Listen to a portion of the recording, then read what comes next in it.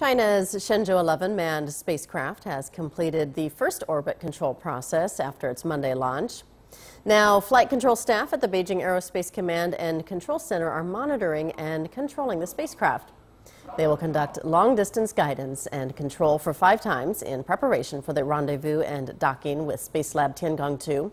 The Tiangong 2 has been maneuvered into a near-circular orbit almost 400 kilometers from Earth.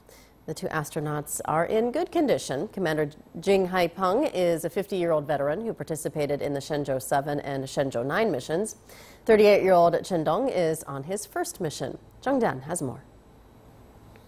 When the Shenzhou 11 and Tiangong 2 are about 52 kilometers from each other, an automatic procedure takes over. The Shenzhou 11 will have to declarate 4 times before rendezvousing. This will start at 5 kilometers from the target, then at 400 meters, 140 meters, and 30 meters away.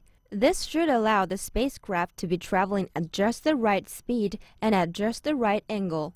This phase is the most complicated part of the procedure. We have to test and see if the spacecraft reaches a safe distance and error range. If it satisfies the requirement, we could let it continue to go. If not, we have to back up and do it again.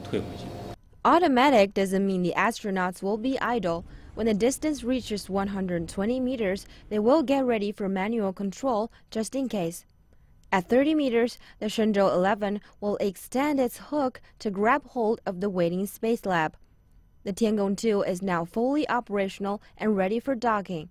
Mission Control has run the tests for pressure, temperature, and toxic gas. Everything is set for the astronauts inside the space lab. Zhang Dan, CCTV. CCTV will have special coverage at 3 a.m. Wednesday, Beijing time. That's 7 p.m. GMT on Tuesday, as the Shenzhou 11 spacecraft prepares to dock with the Tiangong 2 space lab. 2 astronauts will enter Tiangong 2. The complex will fly for 30 days, during which time the astronauts will conduct science experiments. So stay tuned with us.